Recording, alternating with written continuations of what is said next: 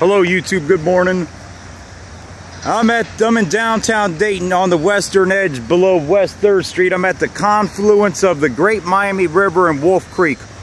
Wolf Creek is one of many tributaries that empty into the Great Miami River right here. A lot of this dirt is here because of the highway construction.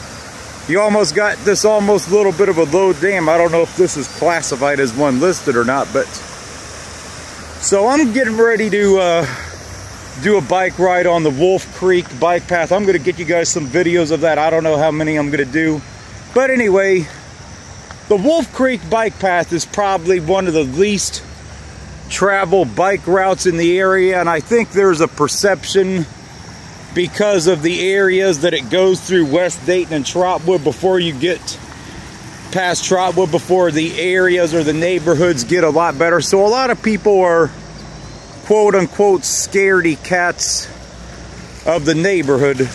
See, nice view of Wolf Creek right here.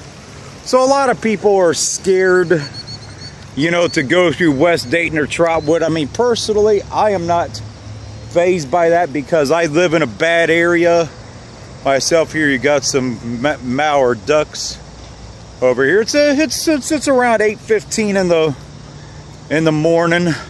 I don't know how far I'm gonna ride today or what I'm gonna do because the weather's a little bit dicey, but I think I could be done before it gets too bad because I'm gonna ride the length of the trail. So it's a nice day outside. It's kind of overcast right now, so they're predicting a greater chance of thunderstorms today, but I think a lot of it's going to depend on how much sun we actually get. But beautiful view of Wolf Creek. This bridge was constructed several years ago. That the previous one, I believe, was in pretty bad shape, but another one they replaced further down that way, the Broadway Street.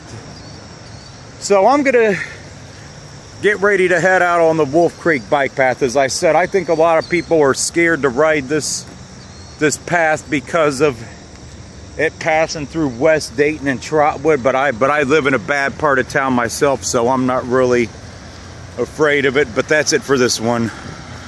I'll be back with others at some point. I don't know when.